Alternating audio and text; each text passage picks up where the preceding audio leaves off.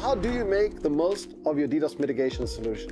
At any one time, there are tens of thousands of potential vulnerability points. How many of those do you know about? You have to quantify your DDoS risk and then eliminate that risk in order to prevent a successful DDoS attack. And that has to be an ongoing process. The only way to find those weak vulnerability spots in the DDoS mitigation is to have ongoing automated DDoS simulations against your production environment without causing any disruption. If it's not, you are going to come down from a DDoS attack.